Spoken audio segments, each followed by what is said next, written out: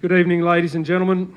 To begin with, we'd like to acknowledge the traditional owners of the land on which we meet tonight, the Darug and Gundungurra people and their elders past and present.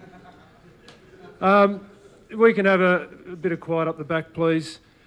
Look, not many sane people enjoy coming to meetings, particularly long meetings. And I'm aware a lot of people here tonight are going through a slew of meetings at the moment. So the intention tonight will be to keep this meeting fairly tight, fairly specific, and keep it moving along so you're not here any longer than you need to be. My name is Brendan Lucchetti. I'm Deputy Mayor of the Blue Mountains City Council and a Ward 3 councillor, playing a very small role this evening, which basically we'll finish in a few minutes. Council and the Rural Fire Service are joint hosts for this information session tonight, which is designed for owners, builders and designers, specifically tailored at rebuilding fire-damaged homes in fire-prone areas. Before we move into any content, I'd like to acknowledge the presence of a few people here. You'll be hearing from some of them, but not all of them. First of all, Phil Koperberg, who needs very little introduction. But let me say this, from the view I've had of the magnificent work he's done in our community, he's been a real asset in this very difficult time. Council has made representations to the state government that we extend his tenure in his role at least through to January, so that he is still available to this community. And we're optimistic that that will be well received, because his original sort of tenure will end way too quickly. So you will be hearing from Phil shortly, and he's got some very valuable news and updates to share with you.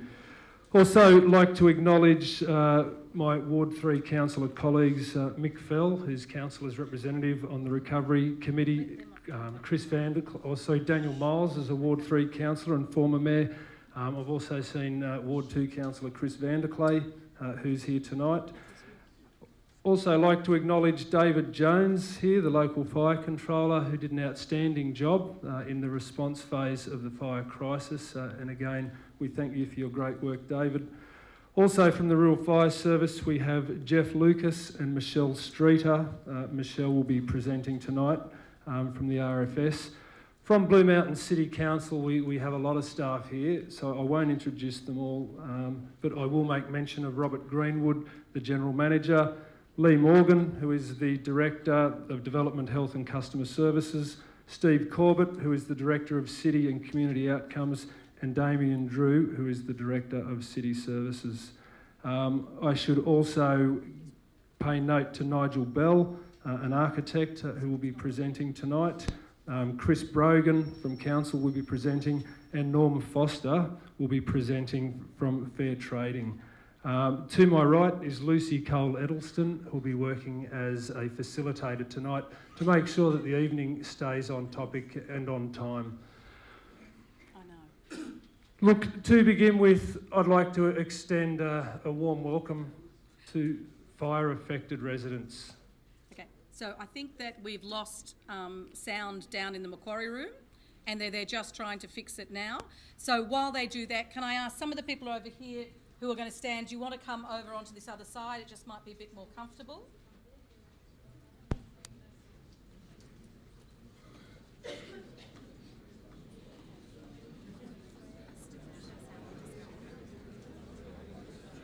Sorry.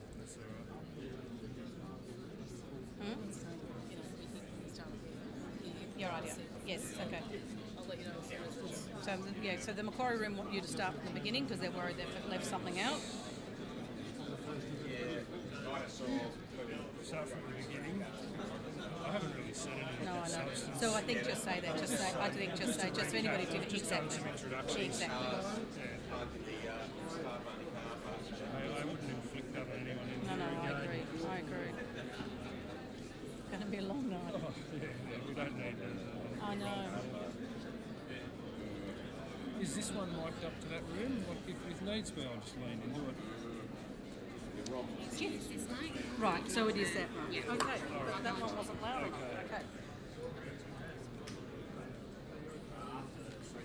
Okay. Okay, we'll try again. This microphone is going to do both rooms, so we just have to sort of lean into it. Look, for the benefit of the people in the Okay, so you can speak up. Can you turn it up at the back, please? Can you hear me now? No?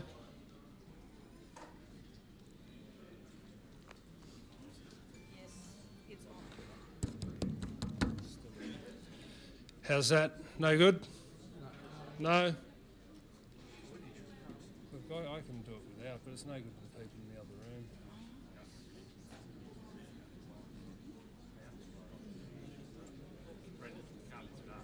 No, it's kind of glued in. I can hold it up. Yeah.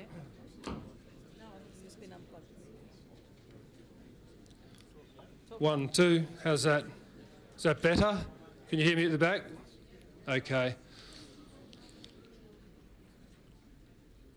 We right? Yep. Okay, look, for the benefit of the people in the Macquarie room who heard nothing of the introduction, I'm not going to go through it again because effectively it was just a roll call of people who were here. So of the content that they came here to get tonight, they've missed nothing. So continue. Look, where I was at was extending a welcome to the fire-affected residents, and the focus of the evening is about you and it's for you. Look, as a representative of the community, let me say this. We're with you. You're working on a very long, it's going to be a very difficult and at times very painful journey. I admire the resilience that you have shown so far and the courage, and I know that is reflected throughout the community. We are with you throughout, but again, it has been difficult, and I know it will continue to be difficult for you for a very long time. I'd also like to welcome to this gathering tonight architects, builders, designers and tradesmen who have come knowing that the jobs that they do are going to be different in this area. I know a lot of local builders and designers and tradesmen have come here so that when they take jobs from you, they will be completely informed about what they need to do for you and the new requirements. And look, to these people I say this, look, you are going to be the people that really sort of light the flame of hope again in our community. When we see the rubble cleared from the blocks, when we see our broken streets cleaned up, you people will be in there, you'll be turning these sort of charred ruins into building sites, which will be the first sign that we're going forward. You'll be turning those building sites into magnificent new homes. You'll be turning those streets back into neighbourhoods. And when we see that happen, that's when we will start to sort of heal from this and recover as a community. So I commend you on the hard work and the resourcefulness that you will have to lend that task. It is invaluable. Look, the role of council, and we have been supported by Penrith Council in this, but the role of Blue Mountain City Council has been and will remain to support our community through this very difficult time.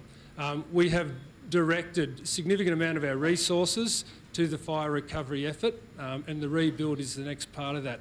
And that will continue to be our focus in the short term, the mid-term and probably the long term. It has been said by the Mayor, the way that we respond to this will define us as a council, and we will leave no stone unturned in responding to your needs. If there's a need that we haven't identified, let us know and we will respond accordingly. On that, as a council on Tuesday night, we voted to waive most of the fees that we have identified already associated with the DA process. We are looking for some short-term help. Anything we can do to make a difference, we will do. On top of that, I should note that the Mayoral Relief Fund is continuing to receive significant donations from around the state. It's up to about $1.5 million, and the first meeting of the board who will sort of oversee that will be on Monday. And look, our view is to get that money to the people who need it as quickly as possible, as seamlessly as possible. And we will make it known how to make application for that money if you have the need.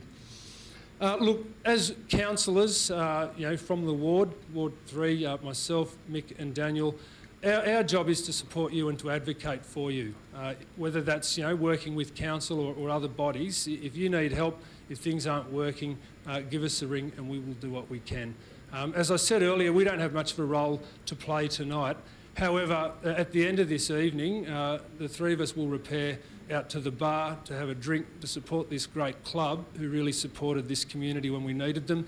If you want to have a chat, if you want to raise anything, feel free to come out and join us. I will now hand over to Lucy, who will give you more of an overview of the evening. Thanks, Councillor.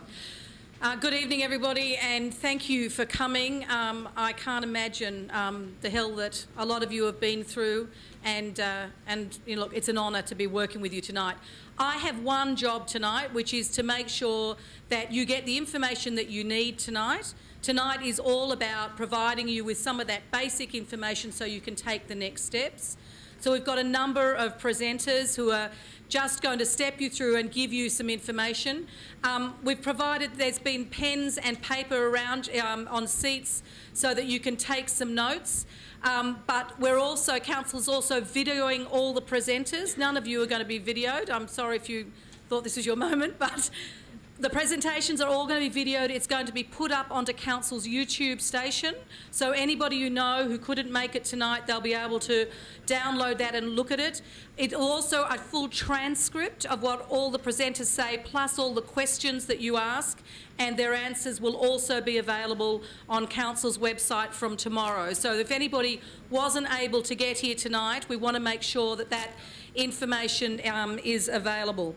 So tonight really is about providing you some of that really useful and general advice, and Council's going to give you some information about a service that Council and the Rural Fire Service are putting together to help you to start making those decisions and taking those next steps to rebuilding your homes and rebuilding your lives. We've got a lot of you, so can I just ask just some simple things like if you've got a mobile phone, can we just turn it off, particularly given that we're having these technical issues. I don't want any mobile phones going just, you know, off to silent. There is going to be time for questions, so what I'm going to do is if you've got burning questions after each presenter, then I'm going to take a few questions, but then we'll have the major question thing at the end. Yeah, it's looking a bit dodgy, isn't it? We'll have the major question session at the end. We've only got one roaming mic, so if you've got a question, stick your hand up. I'll come to you in the order that you put your hand up. If you could just keep your question as short and as succinct as possible, that would be great, just because there's lots of you and I know we want to get through to you as much as possible. And as Councillor Lucchetti said, Council staff also will be available after the presentation, so, and as I'm sure some of the RFS. So if you don't feel comfortable asking a question in this forum, please just wait until afterwards and I'm sure you'll be able to get that question answered. So I'll just ask that if we can just act with decorum and respect, just because it's going to be you know, at least an hour of presentations. I will give you opportunity to ask questions in the meantime. Please don't get frustrated if we can't answer all your questions immediately. I'm sure you appreciate that all of us are learning as we go with this, and the intent of everybody in this room tonight is to do the best they can by people who've lost their homes and have been affected by these fires, and to learn what's working and what's not working, and if it ain't working, to figure out how to fix it as quickly as possible. So once again, thank you, and I'd like to hand over to Phil Koberberg, who has been doing such a marvellous job.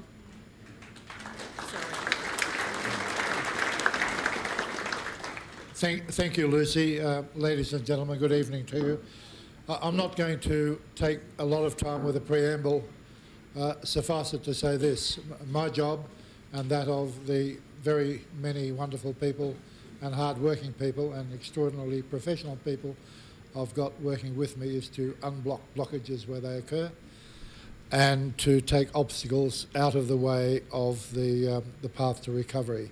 I have been known for about 40 years as the state's most terrible bureaucrat because I don't take orders from anyone, and invariably if someone tells me to do something I do the opposite, and in this case that is very much what is needed. Can I say at the outset that the progress we've made hopefully is beginning to pay dividends, and we could not have made that progress without the support of the Blue Mountain City Council. It is the level of support provided by the Council is unprecedented, right, you know, from policy decisions in terms of making concessions, accommodation, telecommunications, communications, and just general support for the collective efforts which have to prevail if this road to recovery is going to be as painless as it possibly can for you, acknowledging the pain. You can be assured that we will do all that is necessary to remove obstacles. We can't replace what you've lost. We can't pretend to know how you feel. Suffice it to say that before the 17th of October, I used to fall asleep listening to... Before the 17th, well, it's as loud as it'll go. Before the 17th of October, I used to fall asleep listening to Wind in the Willows. Now I fall asleep wondering how soon we can get Buena Vista rebuilt or Emma Parade rebuilt or plants in the gardens and everything else. So you'll have our unequivocal commitment that we will work as expeditiously and as efficiently as we can to help you along that road to recovery. Now, I can tell you tonight that what you will hear is going to be complex. A range of codes, Australian standards and so forth have come to pass since you built your house or since you bought your house. And now that your house is destroyed and you are facing rebuilding, there are going to be complications there that were not there before. And it is going to be challenging. It's going to be challenging for the council. It's going to be challenging for the Rural Fire Service, but most of all, it's going to be challenging for you. Our job is to get rid of unnecessary red tape.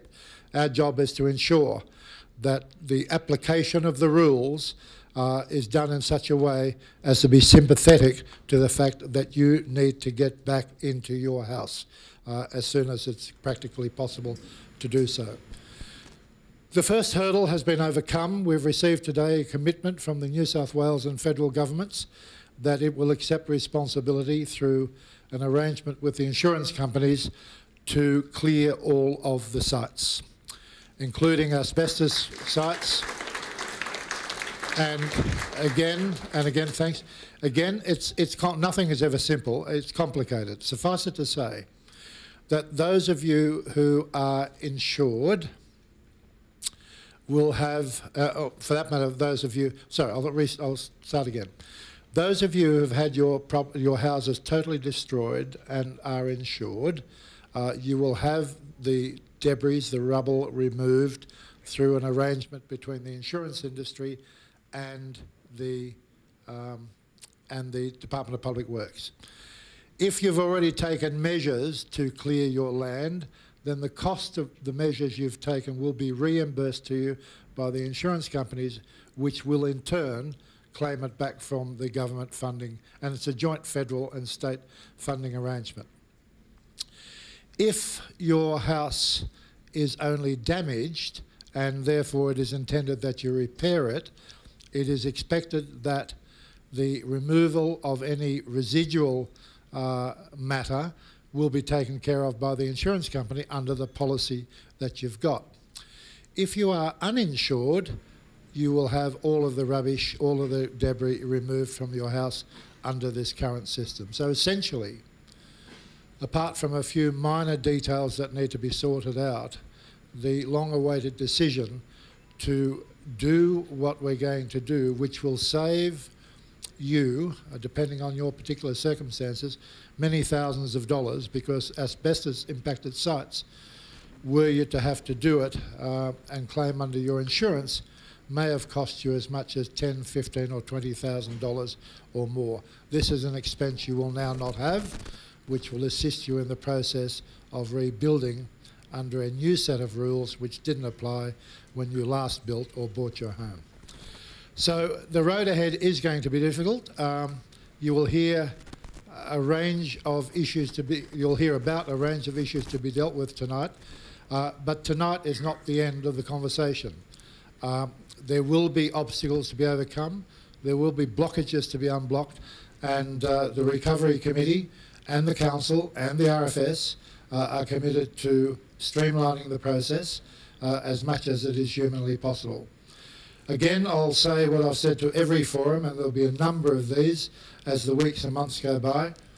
If you have a problem, I don't care how small it is or how large it is, that you are having difficulty getting resolved, please come to the Recovery Office, which is situated underneath the Council Library, in other words, the Council offices in Macquarie Road, Springwood. And you all have my mobile number, and I know you have, because now I receive 700 calls a day, and I'm going to divide my telephone bill by 200 and send you each 1/200th of it. But you know where to find us, is what I'm trying to say, okay? And we are there to ensure that there is no unnecessary red tape, that your difficult road is not made any more difficult than it needs to be. Thank you very much. Thank you, Phil. I'd now like to ask Lee Morgan, who's the Director of Development, Health and Customer Service, to come up. Thanks very much, Lucy. Good evening, everyone.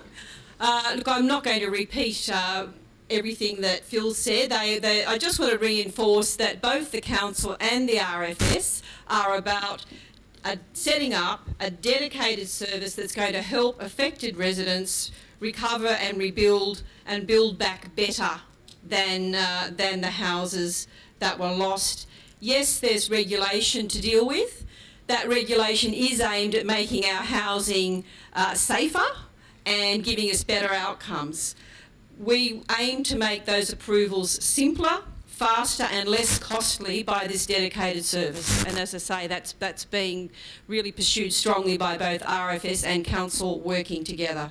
Tonight you will get an initial explanation a bit about how bushfire protection requirements are determined, and you'll get details on the types of assistance that will be offered and how to access those from RFS and Blue Mountains. But you'll also first get an outline from Nigel Bell on how fires affect buildings and what are some of the critical design elements that can help us overcome that. But he'll be talking to you about that really in broad principles so that we can all see what the value is of looking at new and better design. And the two last points. One, tonight is about a more general process. The dedicated service centre at Springwood, and you'll get details about that, will give you the site-specific, design-specific advice. So tonight's more about general than being able to deal with individual sites. And lastly, the Council is managing and coordinating the database for the state government recovery effort. Quite a few of you will have provided us with contact details for you, but if you need to update that, so that we can keep progressing the work by making contact with you as we need to. We do have Council Officer at the rear of the room, and we'd encourage you to go and give your update details to them, or if you have never registered there, and there are one or two properties where we haven't been able to get contact details, please also see that Council Officer at the end. So thank you very much. Thanks, Lee. I'm now just going to introduce Nigel Bell. Nigel, I'm sure most of you know, has written 3 national environmental design guides. He's taught bushfire issues to architects. He led the community recovery process in Victoria after 2009 fires, and he's done a number of other things to do with bushfires. And he is now going to come and give you a presentation on some of the details you need to be thinking about going forward. Over to you, Nigel. Now, you can do them there, or I can do them for you. No, I'll do it. But you're going to have to hold it up. Yep. Yeah, it's not as easy as it looks. It's clunky. Good evening, everybody. Thank you for being here. I will just very quickly go through the broad principles, no details. It's not the night for detail, but the principles of how bushfires affect buildings, and then very quickly, what is the planning, design, construction response before other people talk about the regulations. So, very general. I will be talking and showing diagrams from 2 very excellent books. I won't try and explain it now, but I just make the point that it is local graphic artist Greg Gall, who is the person that has done these drawings 20 years ago and still the best to explain the principle. The 2 books are up there. You can talk to me later if you want. Okay, so the nature of bushfires. How do they affect planning, design and building? Now the point is slope. These fires roar up slopes. The steeper the slope, the bigger the fire, the faster it travels, the greater the flame length. So if you're near sloping land, immediately, you're going to have a higher bushfire risk, no matter what. Wind and weather. As you know, we've had remarkable dry period for months, and you know that we've had some of the driest months on record in the Blue Mountains as well as elsewhere. So of course everything is pre-dried. And of course then on those horrible days like that particular Thursday, the wind becomes our enemy, not our friend. Because the wind is first of all what drives the fire, and as you know better than most, that day, sporadic winds, all direction, fire jumping from place to place, unstoppably. Okay. And of course, the fuel is the bushland. The bushland that we have hopefully loved, but have now, of course, for many people, have been very threatening and problematical. We do not want to see, surely, wholesale land clearance, but certainly proximity of trees, vegetation to buildings is certainly a major matter that needs to be considered and reconsidered, both in practice and in the regulations. So bushfires attack building in these different ways. In fact, embers was the particular source of most ignitions in these most recent fires, as the wind carried burning embers, in some cases kilometres, many cases next door or 100 metres, jumping from tree to tree, starting new points of ignition. 85% of destruction and ignitions tends to come from burning embers that can be carried kilometres away from the main fire front. We have to be aware of that and understand that's why even days and weeks after the fire, there are still burning tree stumps, the worry about burning embers. But luckily, that recent rain has hopefully made a difference there. Radiant heat is the next thing, because the fire front comes through in a traditional way, it gets hotter and hotter, and of course we, or firefighters, can't stand that heat. Our bodies can only take a very low amount of direct radiant heat at us, and of course building materials can be very much affected, some much more than others. Flame contact. If you're on top of a slope, as well as having the radiant heat driven by winds, it's too easy to have direct flame impinging, particularly on eaves and gutters and fascias up high. And in many cases, also down low in terms of timber decks and stairs and things like that, which is why flame contact is one of the key concerns of building regulation when it comes to bushfire-resistant design. Wind. Obviously, strong drying winds contribute to bushfires. And as I said, erratic winds spread embers. They can hold embers against window ledges, against eave, even the ignitions that come from doormats. All these little details become problematical if you're trying to be bushfire safer. But of course, there's no guarantees. Certainly, the principles for redesign when it comes to building is really to do with how you are sited in relationship to the land, to the topography, the type of vegetation, the orientation, and the like. The issue is that obviously the flatter land is better than steep land, and obviously along ridges and saddles is inherently more difficult to be bushfire safe. Landscaping means we have to look again at the type of vegetation and the flammability characteristics when it is near our house. Because in some cases we can use particular kinds of vegetation to shelter our house and protect our house, whereas often a lot of eucalypts and everyday vegetation in the mountains can contribute. So that is a key area that needs to be considered. And of course you'll be hearing more about bushfire attack level. I'm not going to explain it here and now, but this is the regulatory way of trying to draw these factors together and then give indication of what kind of building construction and design is appropriate.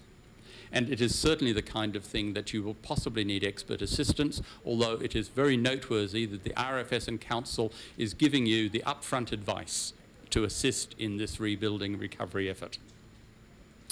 So, building design. Obviously, I could spend hours, but I'll only spend minutes on this. For bushfire, simple floor plans. Simple roof lines. Look at sheltering defendable space and eliminate points of weakness, particularly from ember attack. Because if you look at the building at the bottom, how many of our homes, my own included, I live in a 100-year-old home, it is very vulnerable for all those points with numbers in red where bushfire embers, flame and the like can very readily ignite. And of course, I still haven't removed the timber from my timber veranda, the wood fire, have I? And yet, obviously, you and I need to do that as a matter of urgency. Materials. Certainly non-combustible externally, particularly when you move from medium to high to extreme fire risk. It's very, very important. But you can't say one material's good and another's bad. It depends. So that's a point of further discussion. Windows and doors are frequently the point of greatest weaknesses, apart from gaps and cracks. And of course, you'll find the regulations require you to have toughened glass. When you get up to very high BAL levels or flame zone, you do need to have shutters, usually of metal, or stainless steel, crim safe, security safe type screens over the glazing. And of course, that is unfortunately a very expensive part of rebuilding these days. All kinds of roofs must have sarking, a waterproofing and fire-resistant layer beneath. But personally, I would never use tiles, my personal choice. The regulations, however, do allow you to have tiles. It's just there are more gaps and cracks to be had. So it's increasing the potential vulnerabilities. Plastic roof windows, forget it. Not suitable whatsoever. Maybe you can use the metal with toughened glass. They go to BAL 40. In all bushfire zones now, the eaves must be enclosed. They must become fire resistant. And of course, part of this is higher wind loadings because high winds are associated with bushfires and big ones can even create their own wind conditions. Wall construction, a whole range of materials is suitable, but obviously when you move up to the higher extreme and flame zone, then there's certain key requirements about non-combustibility. And of course, all the way through, no gaps, no cracks. And there is an Australian standard, a testing regime, what's called Australian Standard 1530.8. I won't bore you with it, but in many cases, you have to have materials which have been tested to that standard to meet that standard, particularly when you're getting up to flame zone, which frankly is what many of the destroyed houses will be when they're above a western slope or gully. Floors, underfloors, obviously non-combustible is good. Combustible may or may not be permitted depending on your particular situation. And certainly open subfloors or elevated and in timber is problematical. Yes, some hardwoods are okay, but the general point is problematical, more difficult. Same with verandas and decks. I won't try and explain. Timber posts, well, in timber posts in most areas, you must have the bottom part in metal. So, of course, it raises the question, should you have timber posts at all? We need to look very carefully at that because there are so many ignitions from low, from fires, even from mulch burning at the base of buildings around timbers, decks and poles. And if the firefighters aren't there, that's when it takes off and becomes uncontrollable. And maintenance. The vital matter. Regulations don't control. I've just admitted to my flaw with my own house and I've got to move those timbers away from my veranda. These are the things we all need to do. And also be aware that what you plant now, which is fabulous and only a metre high, what will it be like in 5 and 10 years? Will the regrowth of native vegetation, instead of being your friend, get to be a problem for you in future times when unfortunately the next big bushfire inevitably will come through different parts of the mountains. So that's just a very, very brief run through of principles to try and just get you to understand why some of the following regulations do apply. But I thank you for that, and there's a whole range of building professionals here tonight, and we have a good scheme to assist you in future weeks that can be discussed later. Thank you.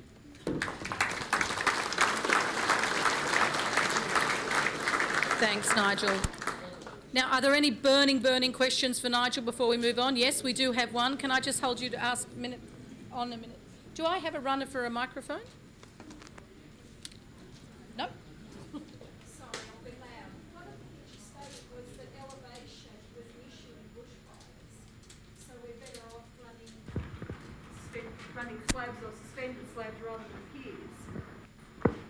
council put any thought into what we do in terms of the rules on cut and fill? Because cut and fill's an issue if we're not running heightened buildings.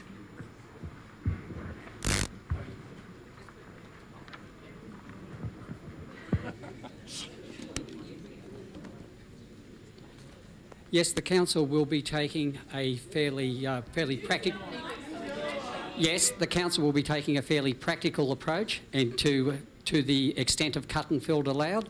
In some cases, it will require a variation to a development standard, but the council will be taking a practical approach. Excuse me, what if it's the cut fill restrictions on an 88B? If there's a cut and fill restriction, I'll just repeat that for the people in the other room. The question was asked, what about when there's a Section 88B restriction on the title of the land that restricts the extent of cut and fill, say to a maximum of 1 metre or thereabouts? Again, in those cases, the council will take a practical view. In most of those cases, the council is nominated on the Section 88B restriction as the authority that it's empowered to vary, release or modify that particular Section 88B, and again we will take a practical view. Excellent. Okay, so what is happening is that the roving mic is not streaming into the Macquarie room, so we will keep sending the roving mic round, but then the speaker will repeat the question so that the people in the Macquarie room can hear the question as well as the answer. I'm going to ask Michelle Streeter now, who's the team leader for development assessment and the planning officer for the Rural Fire Service, and she's going to talk to you about planning for the bushfire BAL rating. Now you have to really lift that up. Thanks, Lucy. As she said, my name is Michelle Streeter and I'm the team leader of development assessment and planning for the Rural Fire Service in the central New South Wales area. The officers that deal with development assessment are responsible for liaising with local councils and state agencies to ensure that bushfire protection measures are incorporated into development on bushfire prone land. We're working very closely with council to assist. Sorry. Oh. Sorry. We're working very closely with council in order to help the recovery stage. So I'm very briefly going to run through some information on what you need to know about rebuilding in a bushfire prone area and what tools are available to help you with that. So the Rural Fire Service is working with council to ensure, no worries, thanks, to ensure that applications are fast-tracked. We will be offering a pre-development application advice available at the Springwood Recovery Centre, and we will be conducting site-specific inspections if required. And we'll have officers there. We'll have a number of officers working in the team to process these very quickly, and we'll also have officers available at that recovery centre to assist in completing the bushfire documentation. We've also prepared an indicative BAU plan, and please, I stress that this is just an indicative BAU plan. It's available at the back, and we'll also have it available on our website as of Monday. What is a BAU plan? Yep. A bushfire, this plan is showing what your indicative bushfire attack level or your construction level is in the areas that have been affected. So that's available on the back wall, and this is only indicative. More thorough and site-specific information will be available as part of the recovery process at Springwood.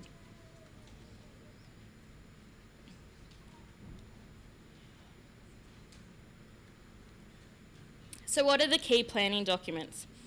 The bushfire-prone land mapping is a trigger for development.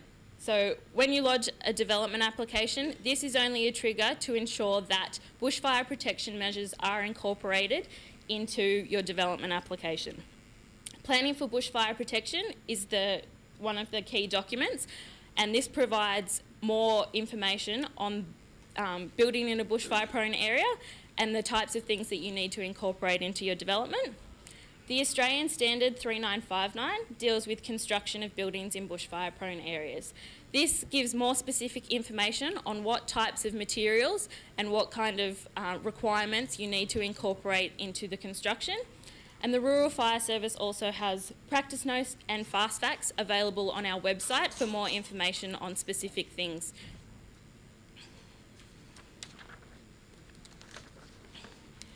So Planning for Bushfire Protection is the main document and it's intrinsic in fire management to facilitate a safer community. It deals with land use planning and building controls on bushfire-prone land. This is currently being reviewed to address anomalies, and there are different types of development identified within this document. Most of the development applications that you will be lodging will be classified as infill development. Infill development deals with existing subdivisions that were approved prior to bushfire legislation coming in, and this means that all lots that are within those existing development just need to incorporate bushfire protection measures, and they will not be refused because they are existing.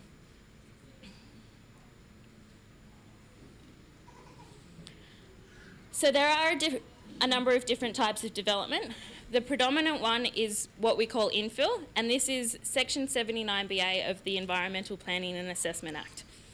So there are two different paths that you can go down. There is the acceptable solution, or the deemed to satisfy approach, which is what most of your applications will be, or there is an alternate solution. So if you do not meet one of the criteria as set out in Planning for Bushfire Protection, alternate solution to meeting that. As I said, most of the applications that you will be putting forward will be an acceptable solution, and you'll be able to submit minimal documentation in order to process these. The other type of development, I understand that there were a few other types of development that were affected by the fires, and these are classified as special fire protection purpose development, and they go down a different path. So these include things like schools, childcare centres, hospitals, or tourist accommodation. And the focus here is on larger asset protection zones to allow for vulnerable occupants to access and egress the site. Section 79BA, which is your likely path, you need to ensure that you are compliant with Planning for Bushfire Protection 2006. So these include things like single dwellings in those existing subdivisions, alterations and additions, sheds, carports and garages. Council and the Rural Fire Service have been working together, and the Rural Fire Service has done a lot of training with councils to ensure that they can actually incorporate a lot of these bushfire protection measures dependent on the risk to the property. So council are able to process these applications for bushfire attack levels of 12.5, 19 and 29. However, if they are bushfire attack level 40 or flame zone, they will be referred to the Rural Fire Service, or if you are proposing an alternate solution to one of the bushfire protection measures. So what do you have to address as infill development for Planning for Bushfire Protection? This includes things like siting and design, asset protection zones, construction levels, access, utilities and landscaping. So as Nigel pointed out in his previous presentation, this includes, for siting and design, it includes things like simple building design and simple roof design. For asset protection zones, this works well with construction levels. So the greater asset protection zone that you can provide on your site, the lower the construction level is. Obviously this is dependent on the vegetation and how close that is to your proposed dwelling. There are a number of documents available, and there's some up the back, and we have them on our website as well that can assist you in dealing with this.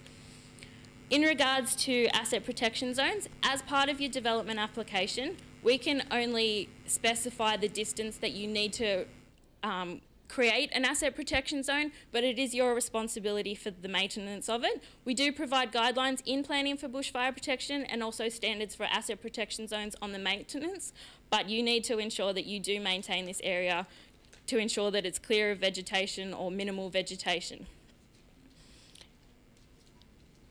In regards to access, the existing access for most of these applications will be accepted. However, if you do have a battle axe block, we will look at that to ensure that vegetation isn't overhanging that access as well. For utilities, water, gas and electricity, this incorporates things like if there is unreliable water source, then you need to provide water tanks. So whilst there is reticulated water, during an emergency, quite often that water can fail. So we do recommend that you have water tanks on your property. For gas, this incorporates things like keeping gas cylinders, if you're proposing to have gas cylinders there, keeping them away from combustibles and having metal fittings. And I'll cover landscaping a little bit further on.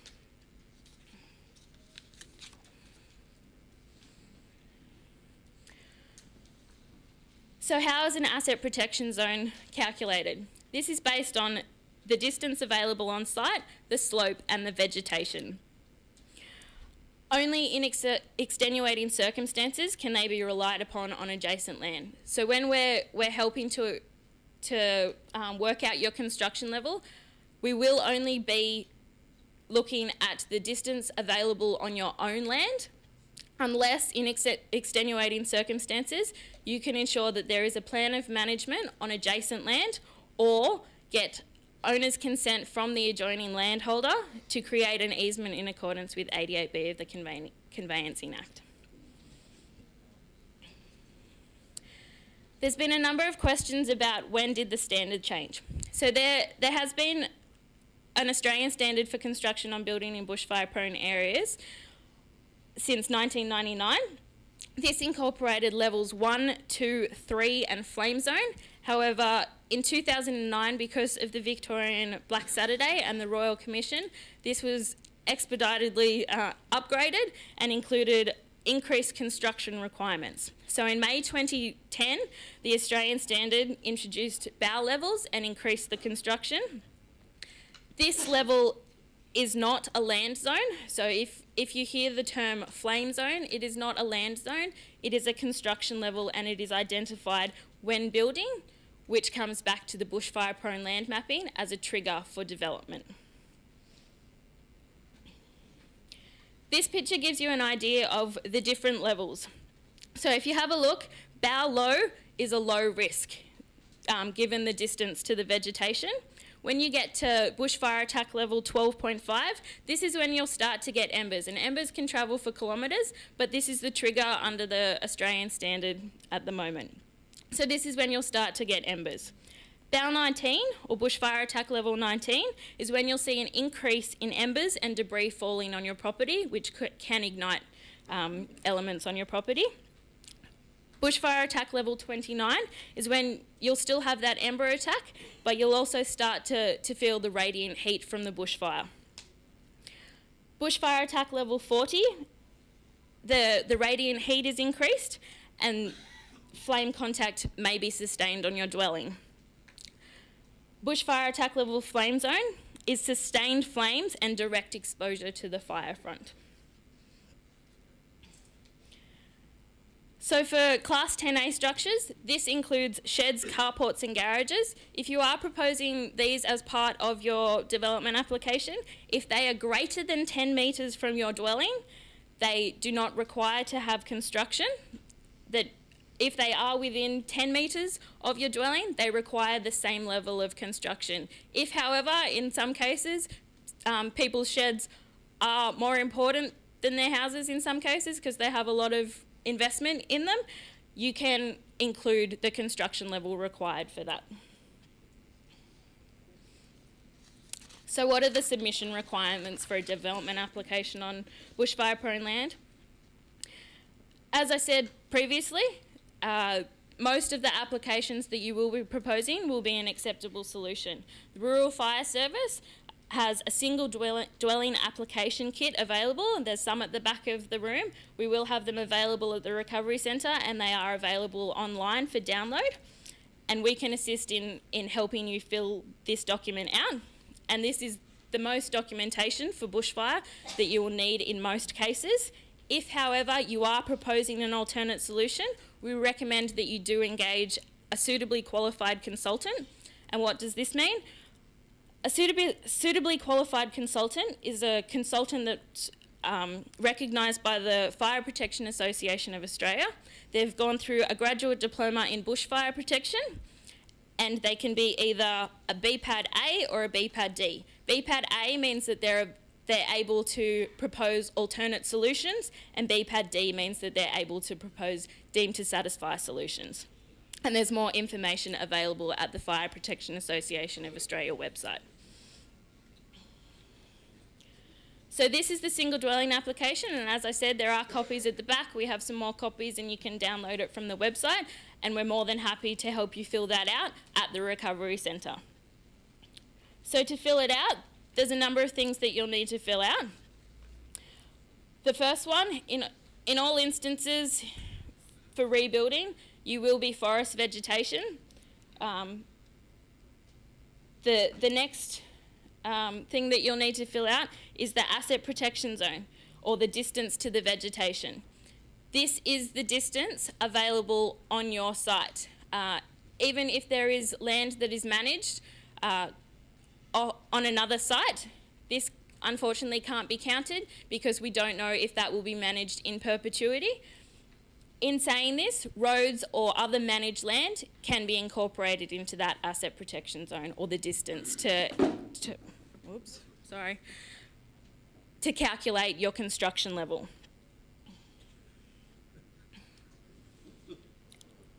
Obviously, a lot of the land surrounding you will be quite steep land, and we can assist in calculating what the slope is to determine what your construction level is. For the Blue Mountains, every application will be an FDI of 100. This is a fire danger index, and this is calculated on weather conditions in certain areas. So the whole of the Blue Mountains is 100. So this gives you an idea of how to calculate your bushfire attack level. So it deals with your FDI, or your fire danger index, the distance to the vegetation, the slope of the land, and the vegetation itself. So if you have a look there, I don't know how clear it is, but for slopes of 10 to 15 degrees, anything 39 metres or less from the vegetation of forest will be within the flame zone. So this gives you an idea of how to calculate your bushfire attack level, but we will have officers at the Springwood Centre.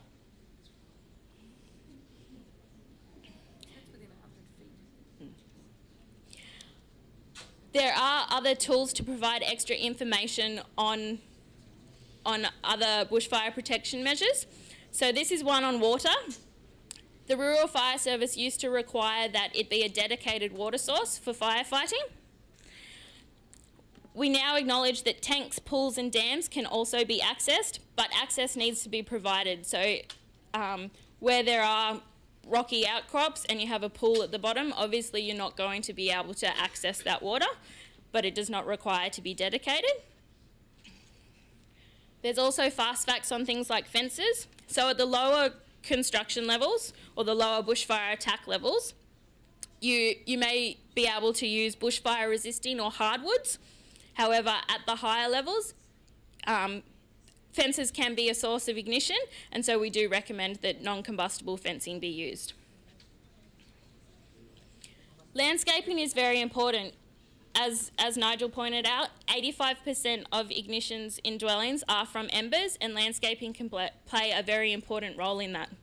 We do have a number of principles that we incorporate, things like moisture content and oils within those, and there's some guidelines on our website. But you should also think about things like garden beds under windows. These can catch embers, create an ignition and crack windows. So when you're thinking about landscaping your property, we understand that it is important, but you should incorporate some of these principles. Things like not having mulch as well, that can help in reducing the likelihood of those ignitions. The Rural Fire Service also has best practice guidelines available. All new works are required to meet Australian Standard 3959 for construction of buildings in bushfire-prone areas. For those properties that were damaged, we do have the best practice guidelines available, and this incorporates things to do with upgrading that building, and may include things like sealing gaps and protecting against embers. Similar guidelines were developed as part of the Victorian Royal Commission. I know a lot of you will be asking about New South Wales building products or building products for certain bushfire attack level areas. The RFS is a regulatory authority and we're not able to certify or recommend particular products. However, we do recommend that if you are looking at products, that you ask the manufacturer for certificates to say that they do comply with your particular construction level, and they need to be tested to certain standards. So for BAU 40, because a lot of the properties will be BAU 40 and BAU flame zone, you need to ensure that the products that you are using do comply with the standards. So for bushfire attack level 40, you need to look at 1530.8.1, and for bushfire attack level flame zone, you need to look at 1530.8.2. So if manufacturers have had their products tested to these, they will have certificates to say that they meet those requirements. We also have a number of useful documents, including the single dwelling application kit. We have frequently asked questions available up the back, and we will have them available on our website as of Monday. And as I said previously, we've done an indicative bushfire attack level plan to show what the likely construction level is for your particular property. As I said, this is a very rough plan, but it is available up the back. And we also have a number of links on our website as well. We have set up a specific email to fast track this process, and any inquiries that you do have, you can either call our customer service centre on 1300 NSW RFS, or you can email your inquiries to the Rural Fire Service at recoveryda@rfs.nsw.gov.au. So that's all from me. Okay, so could you just go back one page? So thanks, Michelle. I just want to confirm, it seemed to me that that document, Planning for Bushfire Protection, and the Best Practice Guide would going to be pretty important. They're going to be available at the service centre that Council and the RFS are setting up? They are available for download on the website, those particular ones, and we will have copies for reference at the service centre. Okay. Are they very thick documents? They are. Yeah. So I think I think it's. Would it be possible for the RFS to have I think that those copies need to be available. Phil agrees with me. They need to be available in hard copy at the service centre. The service centre is not at the recovery centre, which she mentioned before. It's actually going to be at Council's Springwood offices, but I'm going to give you more details about that right now. Did everybody understand what Michelle was saying, particularly about the issues of the BAL, the fire zones and those kind of things? Did you have any clarifying questions you wanted to ask now before we move on? Yes, we've got one question here. Just very quickly, you mentioned that the FDI was 100. On the RFS's website, there's a little known calculator for calculating BAL levels and APZ distances. When you punch in Blue Mountain City Council, it comes up as 80 and not 100. Now, that obviously makes a big difference in the calculation. So is 80 correct? So just so that the Macquarie Room could hear, apparently on the RFS website, the FDI is rated at 80 for the Blue Mountains, but Michelle said it was 100, and we're just seeking clarification. We have actually taken those calculators off our website because we are reviewing them, and they did have some anomalies. Okay, well, the FDI for the Blue Mountains is definitely 100. Okay, excellent. Yep, so there's a couple of questions up the back. Just wait till we get a mic for you, please.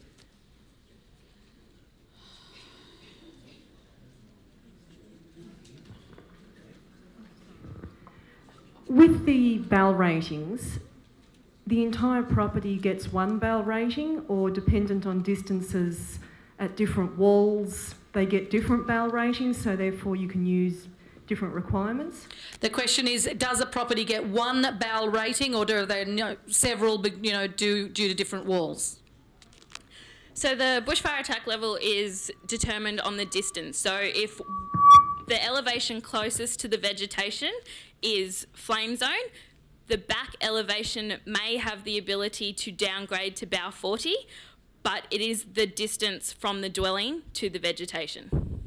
Does that answer your question? So it could have two. It could have two BAL levels, but we can help you in incorporating that into your documentation.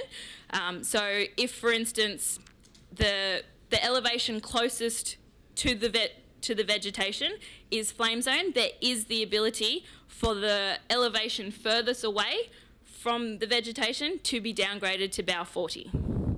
Okay, yep, the next question. Yep. Yeah, we'll come to you, sir. Don't fiddle with the mic. Why do they fiddle with the mic? Why don't they just leave the mic?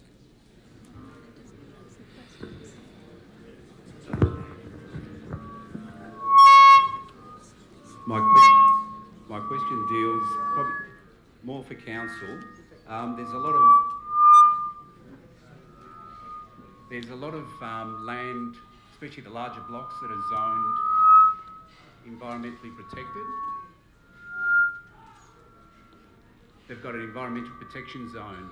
Will council now allow those zones to be cleared to create the zones? Yeah, okay. So the question is, there's a lot of blocks that back onto council's fire asset protection zone. Environmental protection. A lot of land going onto a council's environmental protection zone. Will you now allow that land to be cleared? The planning instruments already allow clearing for the purpose of bushfire hazard reduction and asset protection zones that are needed to meet the bushfire protection requirements in the environmental protection zone. I'm not hearing the answer. Would it be fair to say that all the properties that were damaged by a fire would be classified as flame zone? So the question is, would all of the properties be classified as flame zone? That's what I heard, yeah. Not necessarily. As I said, 85% of ignitions are from embers, whilst there are a significant number that are within BAL flame zone and BAL 40. Some of them may not be that. Yeah, I think it's 100 feet.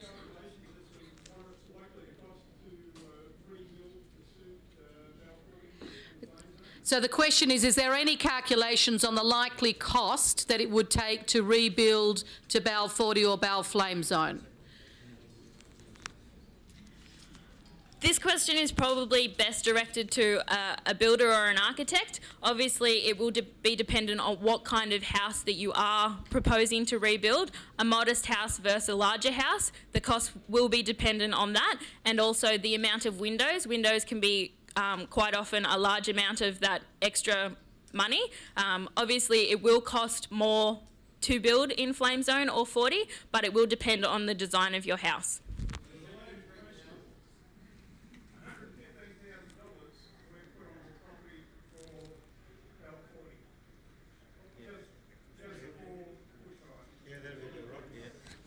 Okay, so I'll just take that as a statement, which is that it's an estimate that it's 115,000 for a BAL 40. Okay, the next question, please. In relation to landscaping, retaining walls using the copper logs, they were very prone to fire damage or catching alight and destroying houses and things. The insurance companies are asking if you have a house, or I had a house with a retaining wall with copper logs. They want to put copper logs back there. It's been rated as an FZ zone. So are you asking if that's suitable? Okay, so the question is about the copper logs being used for retaining walls. The insurance company wants to use the same thing for a retaining wall, and the question is that actually appropriate in a FZ BAL zone? We would recommend that any retaining walls would be non-combustible, so we would recommend things like brickwork and blockwork.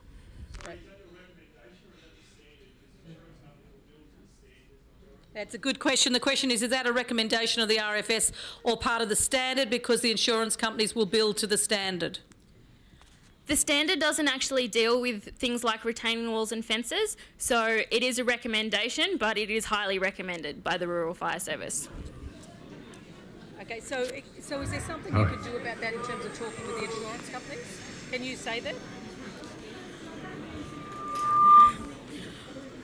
The Rural Fire Service can have a conversation with the Insurance Council in dealing with that issue. So what I'm hearing is the Rural Fire Service is hearing your concern about that response, that the insurance companies might actually just go to the recommended level, and that they will take that up with the Insurance Council. And I understand, Phil, you're having ongoing conversations with the Insurance Council, as was said earlier, just to make sure that we can resolve some of these issues. I can see this man here. I'm not quite sure where the squeaky microphone is. Excellent. Can you ask your question, sir? Yeah, my question relates to the increased cost to the people that have lost their homes to comply with the standards. And my question is not only directed to the RFS, but also perhaps to Mr. Koperberg, in what is the possibility of some funding from the government to meet the difference? Because these people that have lost their homes are insured for a certain amount. To now comply with the regulations that have come in subsequent to them building their homes, it's a cost that no one's foreseen. That they're not insured for, and it's a big cost. So the question is for the Macquarie Room, and as you can hear, it's a question that's supported by most people in the room.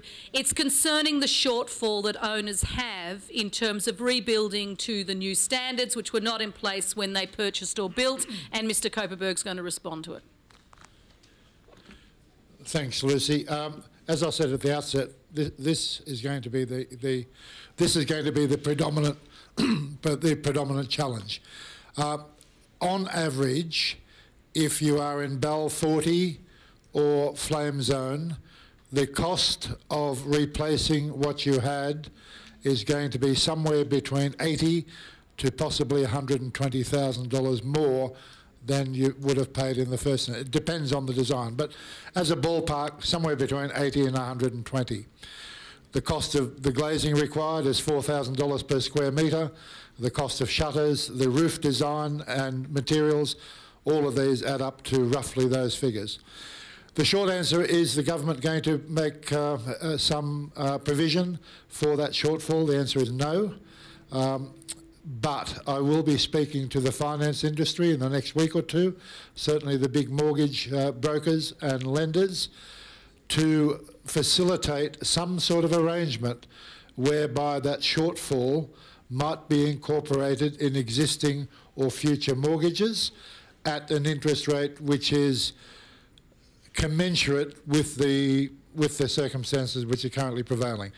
Again, these are discussions still to be had. They haven't been had, and therefore I cannot commit the banking industry or lenders to any such arrangement, but I want to explore what the options are in that regard. Okay, so I've got a number. So it's this man here and then that woman there with the white hair. I'm going to come to you, sir. I've got a couple more because I've got some people on the other side.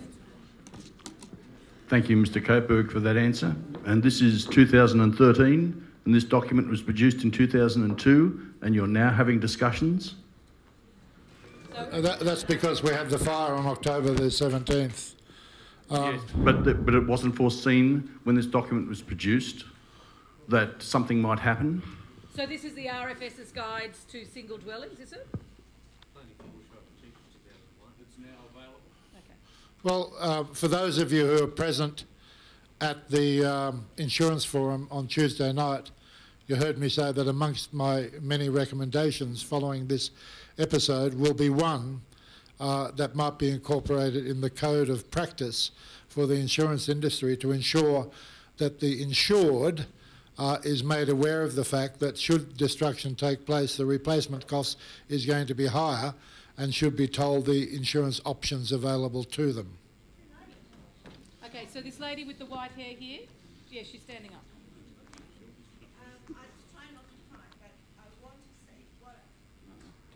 What I want to say is that I live on my property for 42 years. I lived through many, many fires in Springwood. What I want to know is my block is back in, had a reserve back to the back fence of my house. I keep my house very clean, very tidy. If you look on the web, it's number 9 Buena Vista Road. You look at Google Maps, my house is surrounded by all grass like a golf course. What my question is, and I also got a 10,000-gallon water tank and very, very clear block. When the fire happened on the 17th of October, it took less than 20 minutes from the fire, flew across from Emma Parade onto my block. Yeah.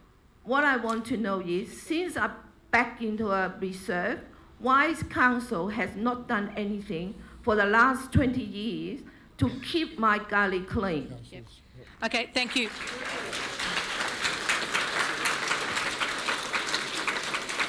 So the question was, just from the Macquarie room, the question was from a resident in Buena Vista Road who has lost her home. She had a very cleared large block, and she's asking why the council-owned land behind her property had not been managed for some time. Council has a network of asset protection zones that it does put in place where residential development adjoins our bushland. In that particular instance, the distance off achieved by the dwelling didn't necessitate the construction of an asset protection zone. That's the circumstance that prevails. Yeah, they don't understand what you said. Sorry, yep. Yeah, hang on. Yes. Where a number of tenures adjoin residential development throughout the mountains, including council land, national park, crown land, council certainly has an obligation to manage bushfire risk to adjoining land, as do lands adjoining ours. The way we deal with that generally is we have an asset protection zone program. We invest in that program on a prioritised basis where we can achieve a reduction in fire threat by managing vegetation adjoining the land. We do. It's done on a site-by-site assessment. I understand that in the particular circumstance that's being raised, it was assessed that an APZ wasn't required. Okay, I've got a question here from the Macquarie room, which I'm going to ask just because, and I think, Nick, you'll have to answer it too, which is, will we be allowed to clear existing vegetation to help create asset protection zones to reduce the bowel levels on our property? Council's very keen to adopt a common sense approach. As I said earlier, it's not just council land that adjoins residential development and indeed other properties throughout the mountains. It requires a multi-tenure approach. The best way to do that is for council to explore those policy options, because that policy, with the Bushfire Management Committee, the Bushfire Management Committee is made up of council, national parks, crown lands, Aboriginal land councils. Most of the managers of bushland that adjoins residential development in the mountains sit on the Bushfire Management Committee. It requires a holistic approach where we develop a policy between us. It's no point in dealing with one land manager. It's very important that the approach adopted is adopted by all land managers. Okay, so yeah, so I'm not sure where the squeaky microphone is. Excellent. So the man over there holding the folder, and then the hand in the, yes, that man there. Thank you. Sorry, sir, I could just see your hand. No, that's right. When you look at partially damaged properties, where is the line drawn for upgrading the damaged sections to new bell levels? You know, where does that start and stop? And it's not Phil. It's not you. Probably, not required. It can be built to the same standard. So the question was about where is the line drawn with partly damaged buildings and the bowel assessment, and here is someone. Is it only the damaged section that needs to be upgraded, right, or where do you start and stop? Okay, so when you've got a partly damaged home, do you only have to repair the damaged bit to the new standards, or is it the whole thing? No, it's not. When you have part of a property damaged, the new work must be brought up to the current standard. So you must build the new work to comply with the current Australian standard. Whether the entire building needs to be upgraded, we would not normally ask for the existing work to be, if that's structurally adequate and is not being changed, we would not normally ask for that to be upgraded. Just the new work must comply. Okay, that man with his hand up. Firstly, I'd like to thank you very, very much for having this very informative evening. We really appreciate it, and it's good that we can all participate and share in the information at the same time. Just following on from the RFS in terms of the bowl and the cladding and the vegetation, etc., mine's sort of a dummies question, I guess. In terms of the frame of the building, timber versus metal, is there any particular preference or requirement? Or it doesn't really matter? The question is about the framing for new buildings. Is it preferred to have timber or metal, or does it really matter? Essentially, it doesn't really matter. The metal will warp and distort at 500 odd degrees. By the time the temperatures reach that point inside, the building's gone anyway. So once again, it's the external fabric, non-combustibility and all these other things with BAL ratings. Excellent. Now, I've got a man up the back whose arm is falling off because he's had it up so long.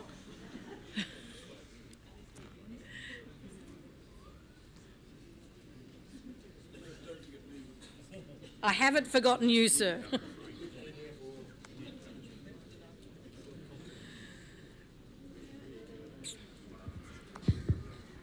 Yeah, I just had a question for the gentleman who answered a question about 5 minutes ago regarding removal of vegetation for BAL levels. Yep. Just in regards to, you know, coming to a consensus with various aides, Aboriginals, RFS, Council, there's no real right or wrong answers to tree removal, yes or no, because people's insurance money are not covering them to rebuild a home because of BAL levels that could go into an $80,000 or $120,000 premium. When will they know whether they can remove trees to immediately give them that sort of leeway and sort of that way they're saving up to from $80,000 to $120,000? Okay, so the question is for the Macquarie Room, when will homeowners know when they can remove trees, or whether the other agency is going to remove trees so it can reduce the BAL level? Nick, are you the right person to answer that? No? Yes? No?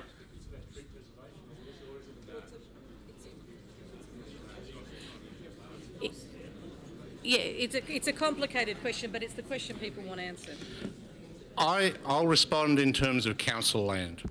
In terms of council land, I just want to reiterate that we're a member of the Bushfire Management Committee. I imagine that we're going to be meeting very soon to look at this issue. Council will be a very cooperative and flexible player in that, where we can help.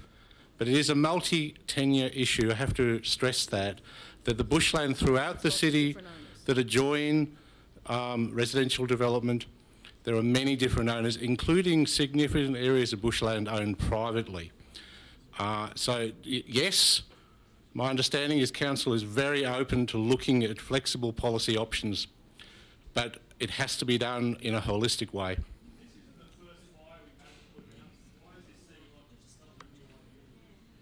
Okay. So I'm sensing some frustration in the room.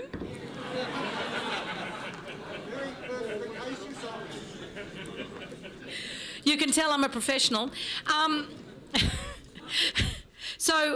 So I think a couple of things. I think number one, that it's not easy to give a lot of clear answers to this, and I think that what Nick is trying to say is that we're in the middle of a situation where, for a number of reasons, it is hard to make blanket observations about the asset protection zones and how they're managed. But there is a commitment, including, and I know from Phil and the Premier, that changes need to be made to make those things easier. Council is trying to work out and work with the relevant state bodies to get there, and other landowners, because it's not a simple just a council issue or a state government issue. Now, okay, so this man down here has a question. And I'm just anxious to get on to that last presentation. So can you ask your question? I think we've got another one from the Macquarie room too, yes? Yeah, a couple of things. The first one is I live on a road in Mount Irvine, not very well looked after, and the trees have been trimmed on the road, but some very large black stumps are right on the road. And I asked a tree fellow who was there why he didn't move them. He said they were heritage stumps. Now, I thought that was a new one, but well, you know, they're very dangerous because they're very black, and in the middle of the night you're going to have a problem. Okay. So if we could deal with the heritage stumps, then I'd love that. But my real question is related to this extra cost for my house was demolished totally by the state mine fire, and I believe that fire to have been started by the Defence Department, although they haven't actually formally admitted that at this point in time, but surely there should be a claim from me to them to pick up that extra cost. Okay, so there was, just for the Macquarie room, there were two things. There was an observation that some stumps were not being removed because they were heritage, and Nick assures me that he's going to take that question on notice and investigate it. But the other question was about the people who had lost their homes as a result of the state mine fires, and surely that they had a case to ask the Defence Department to help make up at least that extra cost in rebuilding. Are you able to? Yeah. Firstly, I'm the only heritage stump in this room. And secondly, there is no reason why, if an individual homeowner having lost their property wants to engage in civil litigation against the cause of the fire, or those agencies believed to be, once that's been determined. It hasn't been determined yet, by the way, but once it is determined, as is the case Australia-wide, there is that option to litigate against the entity which was responsible for starting the fire. Okay. Thanks, Phil. Look, I'm going to move on with the presentation just because I've got you all in the room, and I know what happens is that pretty soon some of you are going to feel that you've been here too long, you're going to start drifting away, and you won't have got to the bit about the service centre, and I want you to hear about that, particularly homeowners, and also because I think that there's going to be some information in there which is going to be of use. So I'm now going to pass on to, hang on a minute, I've got Chris. And can we have the air conditioning made cooler, please? It's getting really hot in here. Excellent. Sorry, Chris. That's right. You've got to point it at the laptop. Yep. I can do it for you. No, that's right. No, it's all right. Hello, my name's Chris Brogan. I'm from the Building and Construction branch of the Council. It's my team that will be dealing with your DAs and CCs if you elect with Council. You've heard from Nigel regarding the design principles for buildings, and we've heard from Michelle from the RFS regarding the requirements for building on bushfire-prone land. What's the next step? And that's what the Council is hoping to assist you with.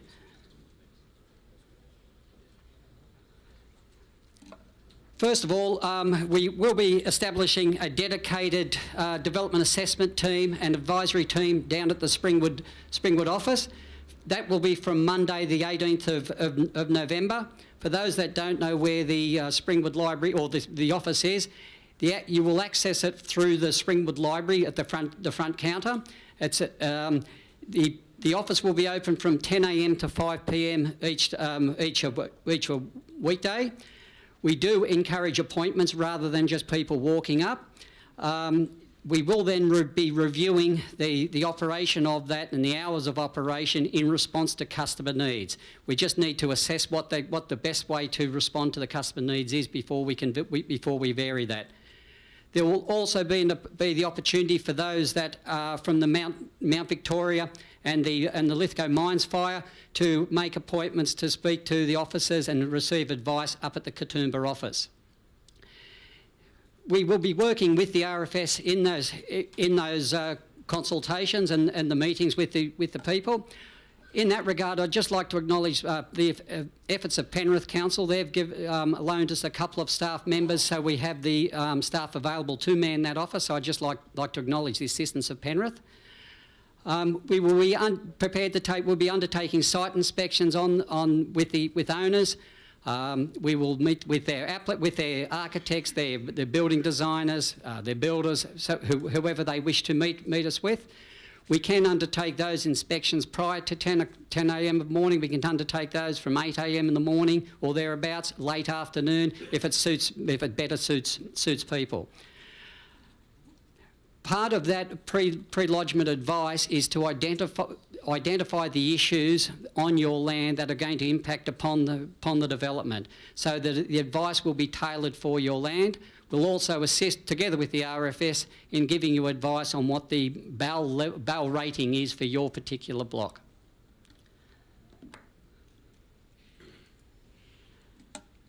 The other area we will be able to provide assistance with is with the vegetation management on sites.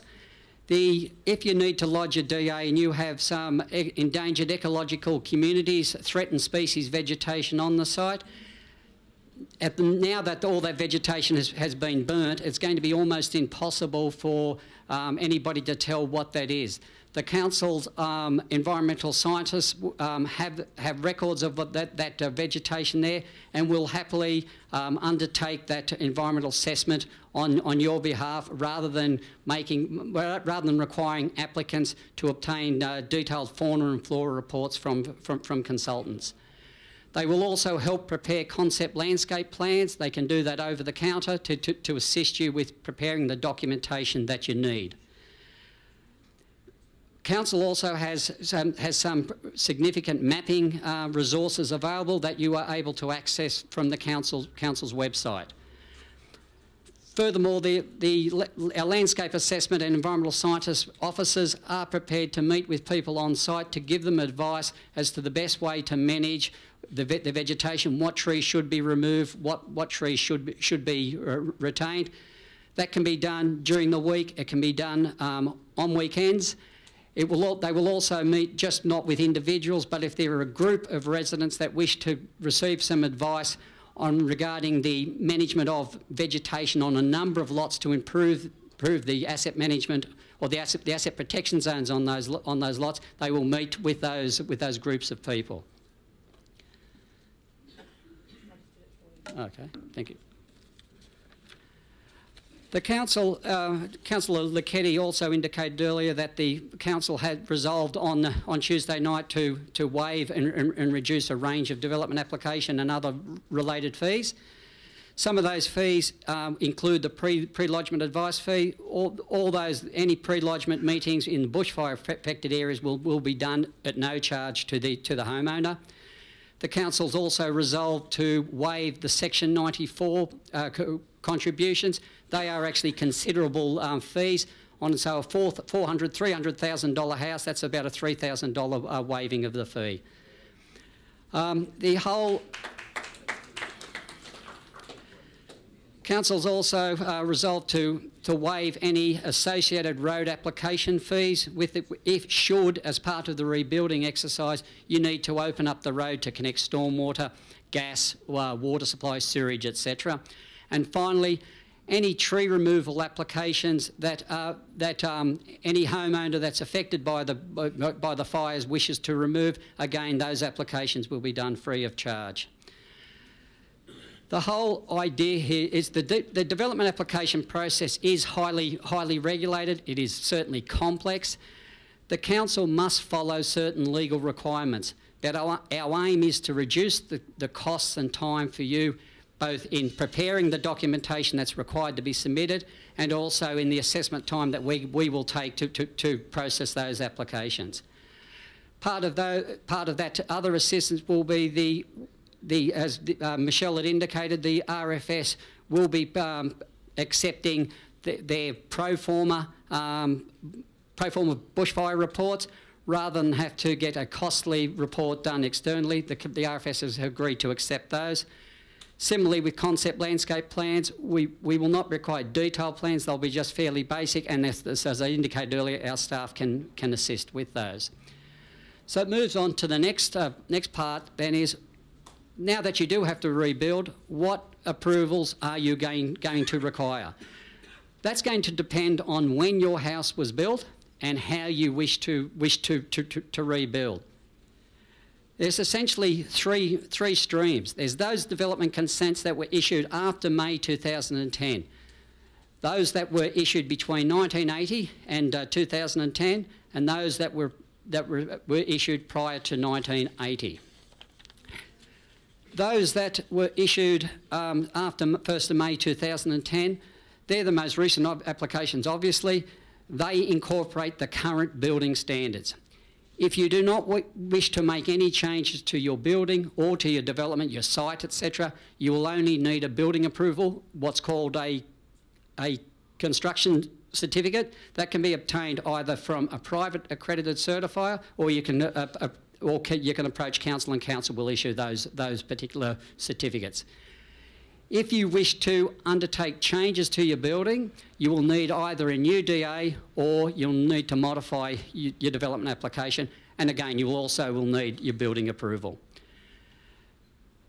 Those applications that were, or the houses that were built between 1980 and April 2010, for all those applications, anything that was built in the 1980s and 1990s is likely to have minimal bushfire protection measures. Since that time, the understanding and knowledge of bushfires and their behaviour has evolved significantly. If you're not undertaking any changes to your building or to the development, whilst you may only need a construction certificate, Council strongly encourages you to take this opportunity to upgrade your building, build to a safer house, together with any other improvements that you may wish to include, such as another bathroom, a larger room, etc. Take this opportunity. It's also an efficient and cost-effective way to address changes to the construction standards. As Michelle indicated in her talk earlier, there's two ways to comply with the Australian standard for building in bushfire-prone areas and the Building Code of Australia. One is what they call the deemed to satisfy. It's like following a recipe. You just go through the particular standard, and providing you comply, it's okay. The other way is an alternate solution. The alternate solution is going to require you to obtain a detailed bushfire assessment report. It will also require you to submit a further report to your certifier demonstrating that it meets the performance requirements of the Building Code of Australia. By lodging a development application and having the matter, if it's in the flame zone, referred to the RFS, it opens up the opportunity for you to just use the deemed to satisfy provisions and not have to go through or obtain those detailed bushfire reports. I'll change that. The final category of applications is those that were approved prior to 1980. Unfortunately, you only have one choice there. You must go through a new DA process and a new CC. But again, there is significant benefits for you. You get the opportunity to build your house back better and incorporate any other changes you wish to make. So that's effectively it. If I've got any questions, I'm happy to answer. So this one isn't for you? No, it's already been covered. Hang on, let's get you a microphone because we can't hear. That was a little bit confusing to me. I thought you were saying that they didn't have to build it to the new standard because they just needed construction certificate. They still got to build it to the new standard. On the dwellings 1990 to 2010, if you put in a new DA, will you be forced to comply with LEP 2005?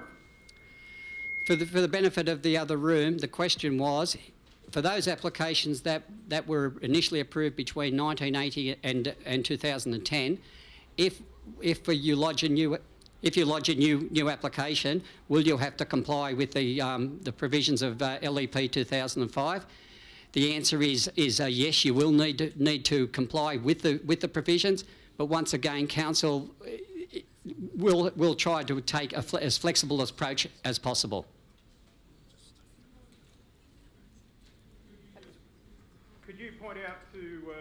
assembled what the differences would be between what they had as a home and what LEP 2005 may force them to do. The question was, for the people assembled, could I point out the difference between for a dwelling approved under the previous LEPs prior to 1980 and LEP 2005? Unfortunately, it's like saying how long's a piece of string. There are significant changes. It's just too hard to identify a specific change without knowing the specifics of the development. What she's saying, can't hear you. Yeah, they're saying they can't hear you. Yes, have you got the microphone, sir? Excellent. Chris, it goes to a question of a building that we like. We've loved living in it for years. It's got timber cladding and it's on piers. We wanted to change it so it got fibre cement sheeting and slab on ground. Is that a new DO or just a new CC? The question for the other room was if someone has an existing dwelling that they like that might be timber clad up on piers, and they want to change that to fibre cement cladding and a slab on ground construction, is that a new DA or just the CC? That would be either a new DA or you could modify your existing DA. Depending on when it was built. Yes. So there's a woman down the front here. So yeah, catch that man on the way and then we'll come to the woman at the front. Yeah. Thanks for your efforts with the service centre. It sounds like a great idea. When it kicks off on the 18th of November, do you have any idea of how many applicants you can process per day? Because Christmas, of course, is upon us and a lot of people would like to be along the way before that date comes up. The question was, with the approach of Christmas in the assistance centre at Springwood, how many people do we envisage we'll be able to process each day? We will have 2 or 3 staff in that office. It will take a week or 2 to come up to speed. After that time, we would expect to be able to make appointments for approximately 1 hour each. So we'd be looking at within a couple of weeks, 20 odd people a day. Okay, excellent. Yes, lady at the front. Hi, can you tell us what the requirements are for sheds or garages more than 10 metres from the principal dwelling? The question was, can I explain what the requirements are for sheds and garages that are more than 10 metres from the dwelling? Under planning for bushfire protection and the Australian standard, for garages, sheds and other outbuildings more than 10 metres away, there are no specific requirements. So just put your hand up again, sir.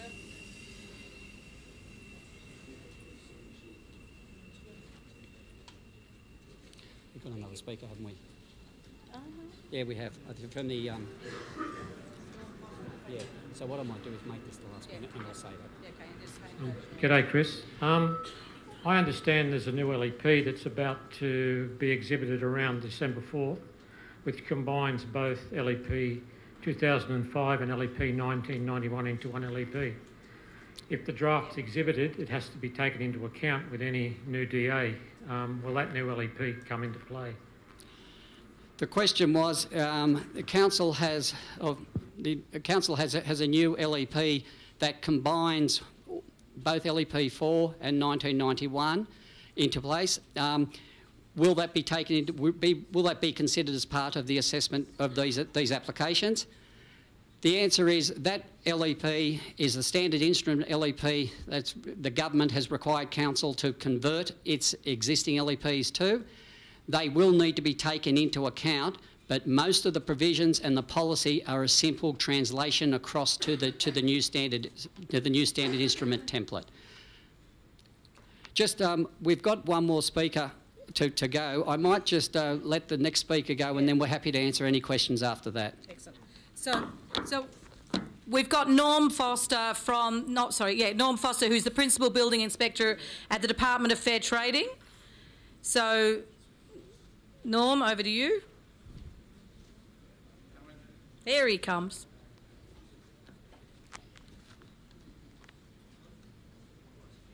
You'll have to hold it up, I'm afraid.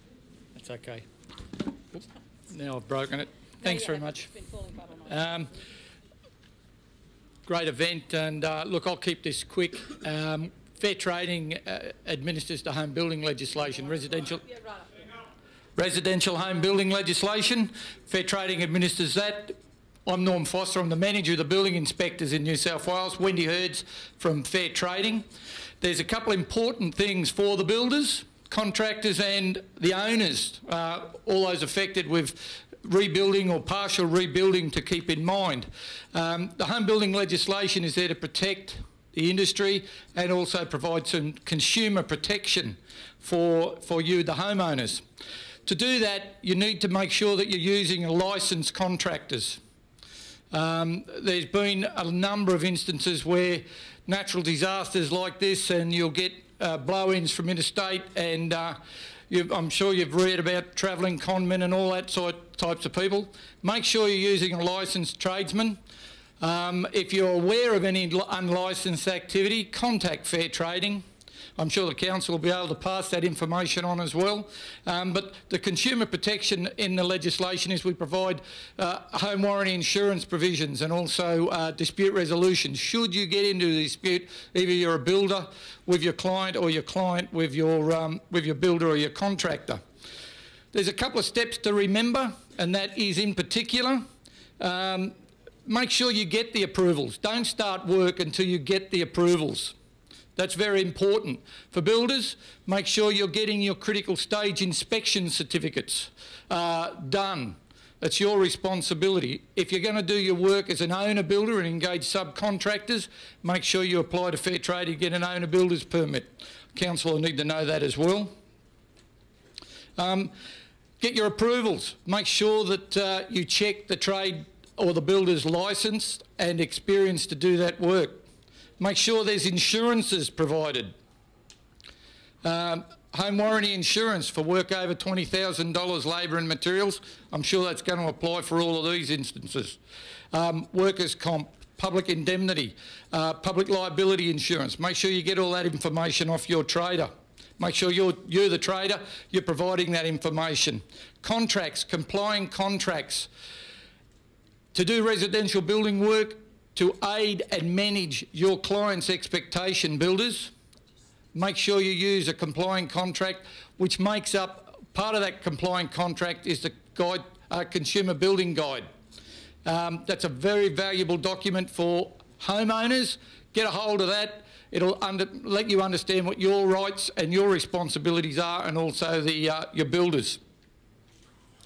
Again, throughout the build, make sure you get those critical stage inspection certificates, whether it's from a PCA, a private certifying authority, or the council. Make sure you book your inspection so that you get a compliant building at the end of the day. All too often there'll be variations throughout the job, and it's important that your certifier picks those up and does the right thing throughout the build. 1300 3220 is a Fair Trading number. You can ring, ask any questions on licensing or contracts, or you can go to our website. We've got a number of publications up the back. We'll stay around if anyone's got any particular questions, and we'll answer those. Thanks very much and good luck. Thanks, Norm. Okay, so people are just starting to drift off because it's getting very close to 9 o'clock. So just a couple more questions. And as I said earlier, all the presenters are going to stay here, and the council officers as well. So there will be times to get to ask questions one-on-one. So we'll start with you, sir. Just for the benefit of owner builders who've engaged in an owner builder's permit within the last 5 years, will Fair Trading waive that anniversary? So a question to Fair Trading about the owner builder's licence and whether if you've had one in the last 5 years, will you waive that anniversary? I think that that's going to be something that's going to have to be taken on notice. I doubt it. I doubt it. But you can certainly ask the question of us later. You're getting the look from Phil. You want to bet? Well, there you go. Well, I'm sure Phil works at a higher level than I do. Okay, excellent. Okay, so we've got a few hands up. Have we got microphone lady? Yes. Here, and then the one straight over. My question to Phil, can you tell me why there hasn't been a coronial inquest into both the Hawkesbury Road fire and the Yellow Rock fire? Repeat the question. The question from the Macquarie Room is why there's not been a coronial inquiry in respect to the Hawkesbury Road fire of some weeks ago and the most recent fires. I can't speak in terms of the Hawkesbury Road fire, but I can assure you there will be a coronial inquiry in respect to the most recent fire. This doesn't happen overnight. It takes some time. The RFS has the capacity, as does the government, to ask the coroner to conduct an inquiry, or the coroner may, of his or her own volition, indeed decide to do that. Normally, these things are done in the event of fatalities or serious injury, but given the gravity and magnitude of this event, I would be very surprised if there were not to be a coronial inquiry. Isn't it standard practice? It's not automatic, no. It's not automatic if the circumstances don't warrant a coronial inquiry, then the coroner is not obliged to have it, but it's largely at his or her own discretion, or a request from the RFS. But as I said, it would be implausible to think that there would not be a coronial inquiry in this case. Okay. But I can't commit the coroner. So that woman there, yes? One of the single biggest issues out of this is coming out to be the cost of meeting new building recommendations. So I guess my question is around the millions and millions of dollars that's been collected by charities, of which ZIP's been issued. And, you know, it's now a month. We've all bought new bras and undies. We don't need to spend money on that. What we need is something sensible, like $15 million divided by 2. Is about 70 grand each. Can't we just set up a really simple fund that pays for the increased costs in Bal? Our relatives, friends and everybody else have donated on the assumption that the money is going to be used for the best ability, not in 6 months' time or 12 months' time, and not by some arbitrary decision made by a committee.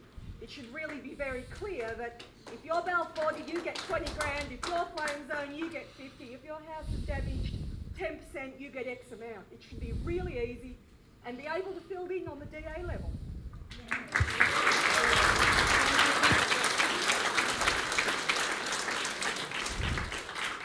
Thanks for leaving the hard ones for me, that's good. Look, I empathise with you completely. However, at the risk of sounding bureaucratic, it's not that simple. The Mayor has established a mayoral relief fund. The council met, I think, on Tuesday, where a resolution put to the council to establish the trust to administer that fund, which currently stands, and I'll explain this to you in a moment, and there aren't millions and millions, by the way. The Salvation Army have raised probably somewhere in the order of 700 to 800,000, could be more.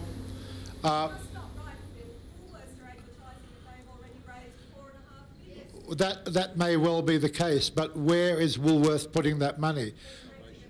It's gone into the Salvation Army, and this is an area over which we have no jurisdiction, none whatsoever. Let me finish, please. The Mayor has established the fund. Well, we don't. We can't tell the Salvation Army what to do. They have chosen not to join the Mayor's appeal system. The Red Cross have chosen to join the Mayor's appeal system. Anglicare have chosen to join the Mayor's system. The Commonwealth Bank have chosen to join the Mayor's system. That money collectively stands at round about 1.5 million or somewhere in that order. I think it is Monday the Trust, which I chair, will meet and determine the criteria. It will be done quickly, it will be done effectively, and it will be done equitably. So who's approaching the Salvos for the effectively fraudulent advertising that said all money raised will be going to the fund? Well,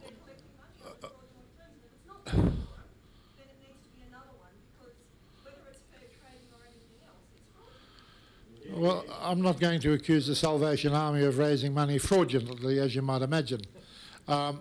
Suffice it to say that the Salvation Army, as well-intentioned as it is, has taken a unilateral action not to join the more organised fundraising and distribution efforts.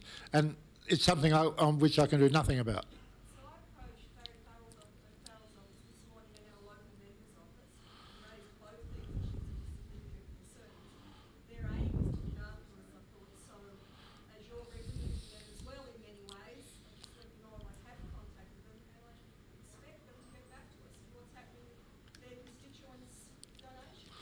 The money over which the government and the council and the trust has control, which is those organisations that I've mentioned, will be distributed as quickly as possible in an equitable manner. But what you're asking now is for us to exercise influence over an organisation over which we have none. Can I make a completely inappropriate suggestion, which I'm sure won't go further than these four walls? Social media is amazingly effective at getting these kind of decisions changed, and if just half of you were to hit Twitter and Facebook tomorrow with this issue, I think you would probably find that that might have an effect. Now, you didn't hear that from me, because I'm a totally independent facilitator. Okay, the man in the blue shirt.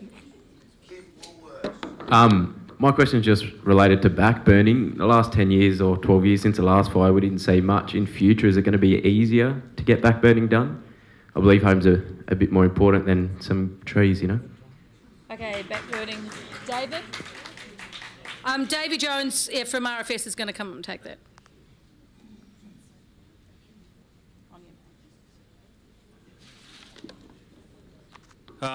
In the last 17 or 18 months, we've done almost 15,700 hectares of hazard reduction, which is a significant increase on what's been done in previous periods. We do acknowledge that. Spread throughout the complete Blue Mountains areas. The Blue Mountains district covers 160,000 hectares, and there is environmental considerations with all of that. We acknowledge all that.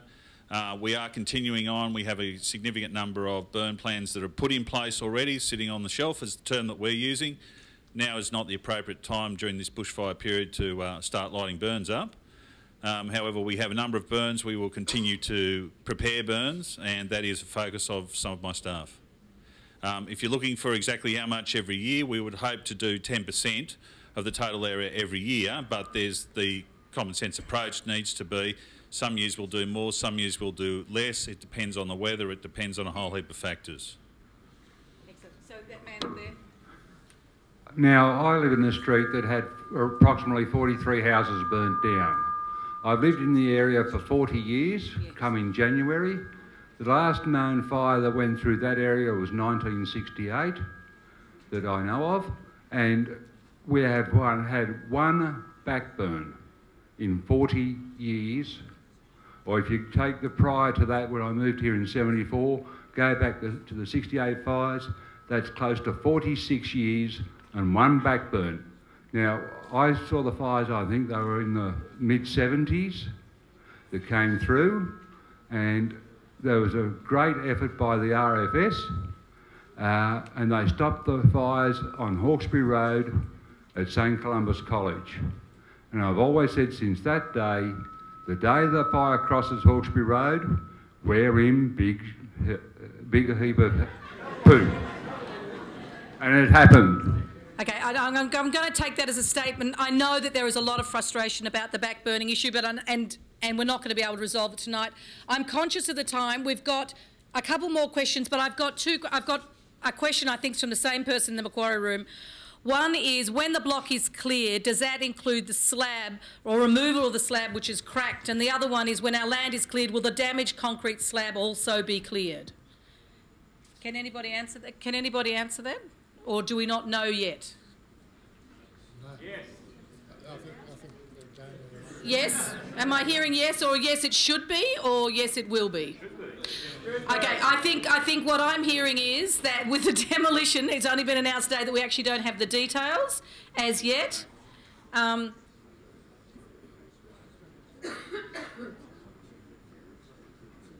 I feel you... I'm male, I can only do one thing at a time. I'm just going to hand over to Phil. I'm assuming that man gave you pertinent advice. No. He just mentioned that asbestos contaminated sites will be completely, after it's been removed, will be completely decontaminated, yeah. Okay. And given clearance apparently, yeah. Whilst I've got the mic, I'm just going to make a couple of reminders. One is that, as you've heard, starting Monday at 10 a.m, we've established a panel of experts from the RFS and the Blue Mountain City Council that will provide advice on your plans to rebuild. It'll cover things like the Australian Building Standard, flame zones, BAL 40s, BAL 29s, and everything in between. So please avail yourself of that service starting Monday, 10 a.m. in the offices of the Recovery Office, not the Recovery Centre, the Recovery Office at Springwood below the library. Secondly, could you please note your calendars for the 24th, 10 a.m. to 12 midday, a community forum for those who've lost your houses and other possessions on the issue of donated goods and services. Very important that you're there. Would you also please note your calendars for the 1st of December for a community event, the former at Wimberley High School, this one also, 1st of December at the Wimberley High School. Two very important events, and I would urge you to try and attend them. Lastly, the provisions announced today by the government for building rubble removal will be on our website when, Lyndall, when will the information about rubble removal be on our website? Before the DA process starts on Monday. Okay. Yeah, some initial information will be on there tomorrow, but before the DA applications business starts, it's www, or 3 Ws, all the Ws, whatever, however many Ws you prefer, bluemountainsbushfirerecovery.com. But you can get there via other links, not the least being the Blue Mountain City Council. So details, more details than I've given you on that issue will be on the website in the next few days. Great. Look, and I'm just noticing that people are leaving it, so I just want to also remind you that local architects are donating their time to give each of you property owners who've lost your homes a free 1-hour rebuilding advisory service from Monday at the Springwood Rebuilding Service Centre at the library. Okay, just a couple more questions. Yes, Mr. Man in the blue shirt, you've been waiting patiently. Yep. I've got a current renovation DA approved that's been going for 8 months before the fire took it. That rating of the bow is a lot lower than I look on the board and it's flame zone now. Right. Has there been a different approach taken to reviewing these bow levels this time? Okay, so the question was that a man's got an existing DA for renos and that the bow rating that he now sees on the back of the room here is different. Has there been a different approach? As I said, that was only an indicative bow plan. It was... This one here? Yep, it was very roughly done, and more specific and detailed site assessments will be conducted as part of the Springwood Centre. So it come and talk to you, it sounds like to me. If it's the consent that the most recent consent, as Chris spoke about, if it's that stream, then the standard conditions should still stand. My question is also for the Rural Fire Service. I just wondered what kind of measures might have been put in place to make electricity companies, for example, more accountable on days that are obviously so dangerous for fires, like we had on that Thursday, where the weather conditions were such that electrical wires broke and they ignited flames, which my understanding was the starting of the fires in Springwood and Mount Victoria, and whether or not there have been any restrictions placed on electricity companies when there are days like that they actually turn the electricity off so that fires don't start in the first place. Okay, so the question is about restrictions on electricity companies to turn the electricity off on high fire dangers where it's clear that if the wires break they'll start a fire. Can I ask somebody to close that door at the back because we can't actually hear? Sorry. And Phil is... No? David. Phil. Yeah. Phil. This has been a debate raging around the nation since the Ash Wednesday fires of 1983, of course. South Australia is the only Australian jurisdiction so far to have procedures in place for shutting down parts of the grid on certain fire danger rating days. There is a counter-argument, and New South Wales has not yet developed a position on this. There is a counter-argument, of course, and that is that many of the warning systems rely on electricity. There are people very heavily reliant on various types of life support systems which rely on electricity, traffic lights, a range of information devices, mobile telephones. If they run out of battery, how do you charge them if it's for a prolonged period? Some health experts are saying that it may be more dangerous to cut the power off in terms of threat to human life and well-being than it is to leave it on and deal with the associated bushfire risk. It is a debate which is being held in every state, and New South Wales is still to make a determination on it. But as I said, there are two very strong arguments, and they are opposing arguments. Okay, so look, it's 9 o'clock. So what I think I'm going to do is ask Councillor Lucchetti, the Deputy Mayor, to come and just do a formal close. And just a reminder that everyone is going to be here. So if you do have specific questions, come and ask them. The Rural Fire Service has a range of brochures up the back, plus that indicative bow map, which is in its early stages, so it's not cast in concrete, but it might give you an idea. So just over to you, Councillor Lucchetti. Thanks, Lucy. Look, just before I wrap up, on the issue too of electricity, on Tuesday night at the council meeting just gone, council again unanimously and strongly re-endorsed council's standing position of undergrounding power lines in this LGA. We will continue to make strong representation on that issue because it just makes no sense at all not to do it. Look, in wrapping up, I hope you all got something out of that. I hope some of the information was useful. Look, I take on board that a lot of the information wasn't good news and a lot of it was not, what you would be call well received. Look, these are the times we now live in. All right, they're difficult times. As an elected body, some of the stuff that's come up tonight, you could call it, council issues sort of stuff. If you are frustrated with the way that's going for you, all right, if you think that there is a better solution or a better response to what you are getting, if you refer that to any of the elected councillors, look, if we can make policy decision to change what is frustrating you, we will do so. All right, everything's on the table. If we have the powers to sort of, to make your life easier by the decisions we make in the council chamber, we will definitely do that. Again, thank you for coming. Thanks to everyone from the RFS, from council, Phil, councillors, and Lucy. Again, if you have case-by-case, site-specific questions, come forward to ask them. Alternatively, if you go to the centre that will open at council offices next week, they will deal with all of your case-by-case issues and questions at length, in depth, for as much time as you need. As I said earlier, if you want to speak to any of the councillors who are here, and I note that the Mayor is now with us, we are going to go through to the bar, and please join us.